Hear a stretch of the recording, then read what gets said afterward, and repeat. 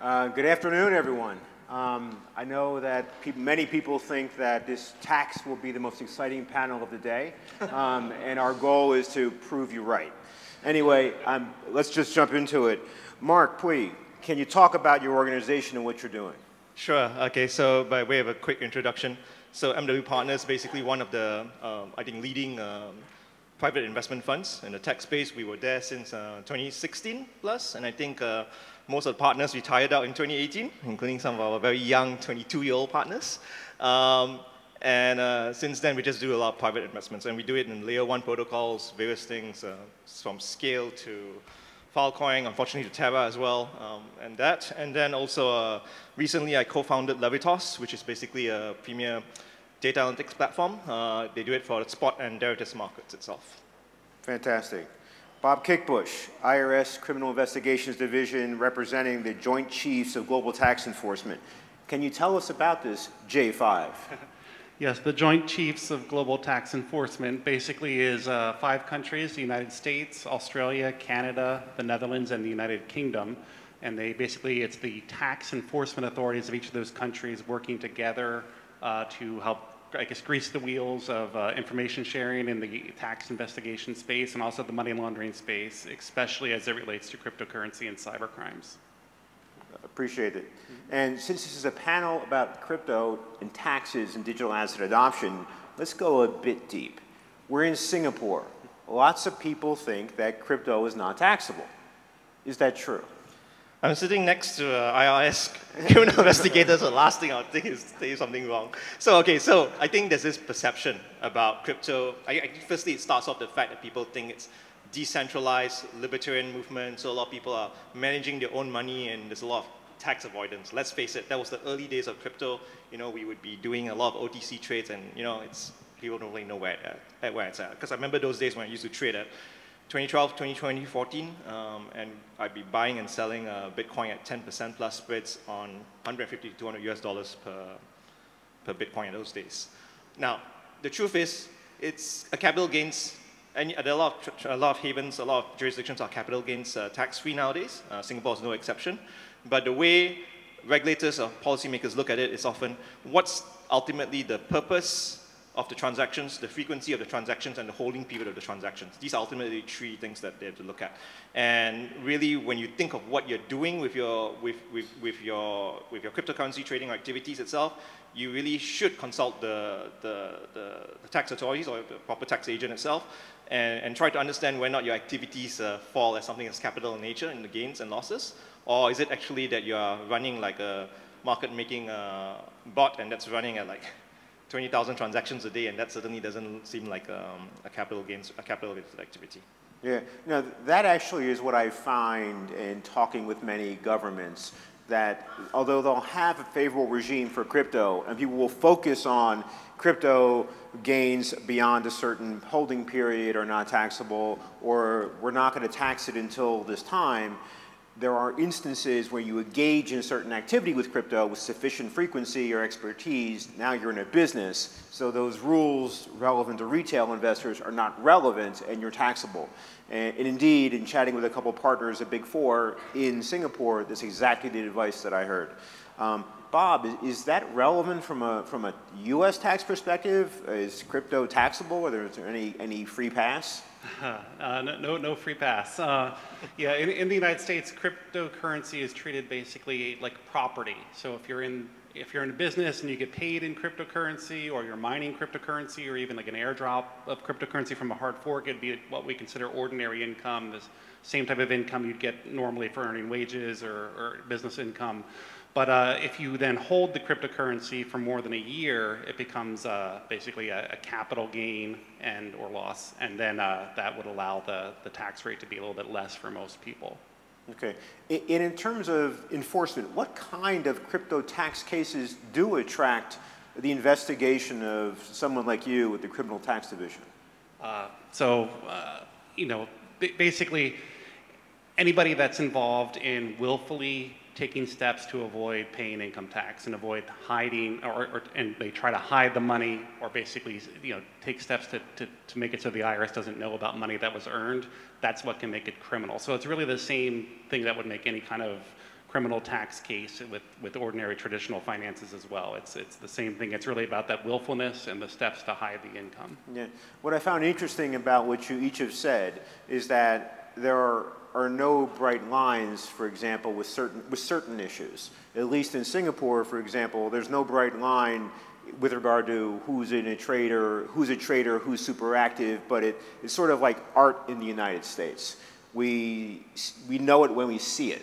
And therefore, if you are such a very active trader, then you could fall yourself into tax, and unfortunately people are a bit lax. And to your point around what attracts the attention of criminal investigators, well, if there's this, things are so clear, you're obviously intentionally flouting the law, you're not going to go there. But where things are gray, people still transact, and that's really a matter of civil tax enforcement. There are many issues that are gray, but still, that doesn't stop people from engaging in them. They just proceed with a bit of risk, so to speak. Yes, correct. Yeah. So let's pivot a bit to hacks. In chatting before the panel, it's a very relevant topic that each of you have perhaps personal experience with. Mark, can you talk about some of your own personal experiences and your thoughts around how law enforcement can be made an ally in the area of hacks? Okay, so because bearing in mind that I've been in the space for a very long time, so sadly I'm on the leaderboard for one of my wallets got hacked. I think that's for over $2 to $3 million US. But I'm kind of past these things because it's the nature of crypto and these transaction approvals and so forth. But I think that the reality is that it's very difficult to. If you're on the wrong end of a hack itself, it's very hard to recover. So it's very, I guess, distressing about these things. But the reality is that if you look at the history of the cases that have been out there, and I think the most recent one is the Bitfinex hack recovery, of which I happen to be a direct shareholder of the exchange itself. That took 6 years for a recovery process, right? Before, and even then it's still going to take some time, right? But I think that shows that the long arm of the law will still pay attention to these type of cases itself. But then again, it really depends. Sometimes if the hacks are a bit small, you take off $20 million, maybe it's a bit under the radar, it's disseminated to tornado and so forth, then it gets a bit more to get the recovery on it. But I guess, take comfort in the fact that I believe that the authorities around the world, if it's reported, will work towards a resolution. Got it. And Bob, you've got some experience around hacks. Can you share some experiences? And I know you brought a few items to share with us. Sure. So there was this hospital system in Pennsylvania, where I'm from in the United States, called the University of Pittsburgh Medical Center. And you can see the picture there on the slide. It's the tallest building in Pittsburgh, is basically their headquarters.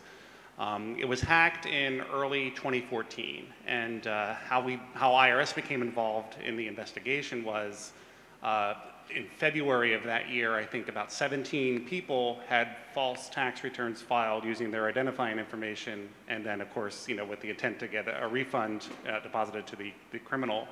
And from the course of February to May, where you see this article here on the screen, basically they determined that every single employee's identity of the entire hospital system was hacked, which represents approximately about one out of every 5 people in Pittsburgh. So it was a pretty major event in Pittsburgh, where I live. And so basically I started the investigation. There was really twofold. I had to figure out, well, who was filing these tax returns, and then knowing that the hospital system was hacked, who hacked into the hospital system, and basically we found out during the investigation that they sold the identities on the dark web, and then the people that bought the identities filed the false tax returns, and you can see there was about 1,300 tax returns filed that claimed about $3 million in tax refunds. And so through the investigation, and primarily through a cooperating witness that had also bought the identities and then got caught subsequently by the police in California, and then basically told them the story of where he got the data from. We learned that it was someone named the Durf Star, and then he also went by Durfy Star on various dark websites, and he was the one that hacked into UPMC, we presumed, and then he was the one selling the identities. And so, it was an investigation with a lot of challenges, especially given the time frame of 2014, 2015, 2016, when this was primarily being investigated. as law enforcement, we didn't really have a good way to get onto the dark web. You know, it was something we had heard of, but how do you access it? How do you get onto it? We actually used a cooperating witness from another case that had been arrested in a cybercrime to be able to get onto the dark web for us and research this bad actor that we knew of as the Durst Star. And then we found other people that had engaged with him. You know, how do we identify them? How do we interview them? How do we convince them to help us out in the investigation? We were able to do that in a couple instances, which certainly helped, you know, show that he was selling, you know, identities on the dark web. And then there was a lot of evidence in foreign jurisdictions. So in order to file a tax return in the US, as this was done, in order to electronically file it, they had to have an email address. So those email addresses, there was 1,327 of them. We needed the data from those accounts to help track down, you know, where the money went and who filed the tax return. So it was about reaching out to a lot of different countries where these email providers were based, because there was a number of different ones used. We had to do that quickly. We had to follow up on IP address information, get that data quickly to try to like track down everything. And then, you know, we were able to get a lot of informal cooperation from various countries to be able to do that, and then later follow up with official legal process later. And then, of course, things sold on the dark web involve cryptocurrency. Cryptocurrency, especially back in those days where, you know, Chainalysis was kind of just getting off the ground, it was really hard to track and figure out, you know, where was this money going? And that's part of the reason why this investigation actually took 7 years, was because we had to wait until the tools kind of caught up to the crime to be able to go back and see exactly where this money went. So just to kind of give an example of the different countries involved to get evidence, you see like Japan, Malaysia, United Kingdom, France, you know, various other ones on there. And really the key evidence for this investigation was actually found in Japan, and then Finland and the British Virgin Islands. And, you know, this is basically a hospital system that was hacked into in the United States. The hacker, as we ultimately found out, was in the United States. And the people that filed the false tax returns were in the United States. But all these countries had to be involved in order to get to the bottom of who did it. And so this is a great example of why, like, the J5 exists and other, you know, cross-border law enforcement cooperation, because you need all these players just to do one simple investigation that really doesn't even technically leave one country until you start trying to follow the evidence. And so eventually we're able to, you know, based on the evidence that Japan was able to provide to us, find a wallet address that the guy, the Durst Star, had asked to be paid at. And you can see there on this graph, it was the 1A8 address. And then you see it got sent to an address 1MD, and we weren't sure, is this the, you know, was this bad actor just paying somebody else then to local Bitcoins and Bitfinex? Was he buying other things on the dark web, or did he just move the money to these exchanges and it was the same person? And so we obviously had to get data from those crypto exchanges as well, which, you know, 2 different countries involved. It took months and months to get that information. But after we figured it out that both those people were the same person, and we dug into that person, we were able to determine who it was. And here's kind of the article when he did get arrested. His name was Justin Johnson. He lived in Detroit. He was the one that hacked into the hospital system. And when we ultimately did a search warrant of a storage unit that he owned in Detroit, we found out that there was a hard drive in there that had data for over 6 different companies that he had hacked into, and had hundreds of thousands of sets of PII that we then were able to attribute to him. And he also had things in there that said the Durst Star, which was the key to the whole case. So. I got a mic. That's interesting. It's interesting also, that phrase you used, the tools caught up to the crime. And that's really a fascinating concept to think of it that way. From the perspective of investment activity, compliance, and sanctions, and I know Bob will talk about sanctions in a minute, and how IRSCI, their activities. Mark, how do issues around sanctions really affect you when you're deciding to invest in a company and evaluate? Well, firstly, just take off from the last thing that Robert was showing. Crime doesn't pay. You're better off inventing a layer 1 protocol or a successful L2 project than trying to steal funds in the longer run. The authorities will catch up with you. Sorry, so how do sanctions affect you? I think sanctions have had a chilling effect. I think it will ultimately, I've seen some really talented teams that I've worked with out of Russia. You know, they're running short of funding. There are a lot of people who just don't want to deal with them, even though they're not officially on the sanctions list itself. So how do we get funding to talented Russian companies and Russian projects itself? We see a lot of gravitation of projects, teams that are also moving to Dubai nowadays, which also happens to be where a lot of Russian money is headed towards. So I expect a sort of confluence of both opportunities as well as potential you know, potentially, sorry, should I say, dodgy sanction avoiding investment activity, right? So I think that's dangerous, right? I think it's important to acknowledge that this will have a chilling effect in the immediate term, but regulations is tightening up.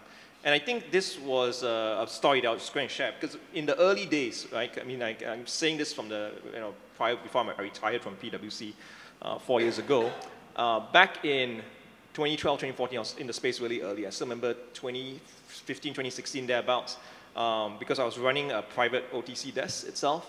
The space was still early, spreads were still wide, and I used to have this fellow that would come across from Indonesia every once in a while. And he'd basically just bring a digital wallet. He'd be in traditional Islamic garb. I'd meet up with him, no discrimination. I'd take him to the private bank at CIMB itself, and then I'd do an OTC transaction with him. And he'd never want to do a bank-to-bank transaction. He'd only want a cash transaction, hence I would bring him there itself. And after a while, I decided I wouldn't do that anymore. So I did that for a while. It was profitable, but I decided to stop doing it because around that time it was the Jamia Islamiyah activities, and I started asking myself, hey, you know what? I'm doing this, but you know, do I really know what he's doing, taking up all these cash transactions for digital assets?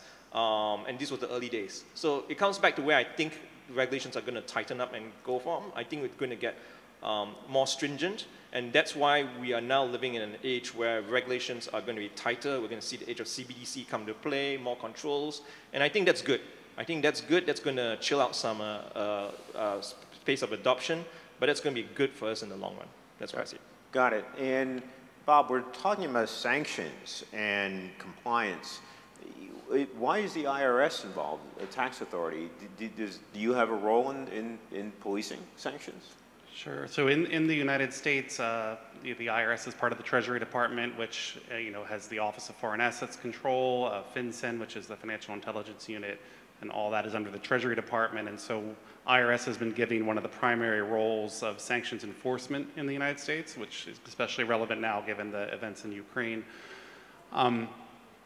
IRS also has primary investigative authority over a lot of what we would call the anti-money laundering laws or violations and crimes, such as, you know, if someone doesn't file a report when there's a cash transaction report required, or suspicious activity reports that are filed or not filed. And then also, you know, there's another recent law that is going into effect, I think, next year in the United States that will require reporting of cryptocurrency transactions over 10,000, as well as cash transactions over 10,000. And so that is something the IRS will also be enforcing as well. Good. What's interesting is that despite taxation, despite enforcement, the crypto industry has grown massively. And these kinds of things, this kind of activity, I think is the exception. Our own data suggests that, you know, far less than 1% of transactions are illicit. But the kind of monitoring that occurs from a compliance perspective, when it gets reported, for example, SAR data, suspicious activity reports, when it goes in, presumably to the IRS, some of that may have wallet address information, and some of that may enrich your ability to do the kind of investigations, not only from a money laundering perspective, but also substantive tax, if that wallet address information suggests substantive activity, which is interesting because it raised the stakes upon compliance and things like that. Switching gears a bit, and we talked a bit about stablecoin and taxes, and I think that in the United States, the discussion, for example, is not whether we will have a digitized currency, but how it will be affected. Our banking regulator actually issued a statement that, a letter last year, that banks are allowed to issue tokenized dollar certificates, effectively digital dollars, where if I deposit $1, I have a token, and now people can run around saying, transact with that, and always go back and redeem. Mark, what is your thought on that? Is that something that you've explored from an investment or a strategy perspective? Yeah, I've made multiple, quite happily, I've made multiple investments in this space itself. So I've done all the way through to fully regulated chains. That means you deposit your dollars in a bank itself, it converts to USDC and it's transmitted to on-fido KYC systems itself. I've done algorithmic stables all the way through the spectrum itself, still doing it. I've done multi-currency baskets of stable coins itself. So this is a favorite investment space of mine that I focus on. I think my view is that the world will ultimately have a fully regulated stablecoin, and like it or not. And this will be highly integrated into our conventional payment systems. You won't even know it. It's like when you go and use your Grab, and you're actually, the currency that you're seeing in your Grab wallets is actually effectively can be converted out to stable coins. I think that's what's going to happen. In fact, I go one step beyond. I believe that the coin or the token that we see in the future will actually be an interest-bearing token. So it will effectively be a tokenized dollar deposit at, for example, a bank itself that's being translated around. Right now, what you see when you see in your wallets is effectively non-interest-bearing representation of currency itself. But I believe that the world will lead to an interest-bearing representation of that currency in a banking institution. On the other side, I still believe that there's going to be libertarian adherents who want to see a censorship-resistant coin. There'll always be those people, and I'll support those people still. But I think that's going to be a challenging ask going forward in a world where regulation will continuously encroach and help us progress adoption. Yeah, the interest-bearing notion of that is interesting, in part because interest is taxable in most countries, and you would associate it, if you have KYC wallets, yep. You would be able to automatically determine who's earning that kind of income at each instance. Exactly. And Bob, from a tax perspective, I think it would be interesting from your view, is that now if with cash, if I receive cash and pay you in cash, that's something that's outside of the IRS's technical ability to audit because cash is truly anonymous. You're really relying on the self-assessment and the trust that people have in the system. And the IRS has publicly said that if there's not third-party reporting, there's at least half the time there's not reporting of taxes. The U.S. tax cap is about $1 trillion a year. With a digitization of dollars, now people holding this necessarily in a wallet that you have access to and can view, how would that, you think, would impact your law enforcement efforts? Yeah, well, as we know, the blockchain isn't going anywhere. So for whatever crypto asset someone is using, that those transactions will stay there forever. So it's really just a matter of identifying who holds those wallets. And once that information is identified, it's easy to track and see where that money came from and when. So there's really no hiding once that identification is made. Yeah. So we've been chatting, we're wrapping up here, and we've been chatting for a bit about taxes and some stories around some unfortunate events with crypto. But from a broader perspective, with taxation, do you think taxation will hinder the development of crypto and the adoption and the popularity of its use, Mark? Yeah, well, who here loves paying taxes? So I think generally, taxes is always going to be like one of the negative connotations that people always have, that they have to pay for something that ultimately was born out of freedom of money, freedom of movement of money. But ultimately, I believe that it's something that's embraced. You should pay taxes because you're earning. You're earning a lot of money already anyway. You've got mining operations, staking operations, and so forth.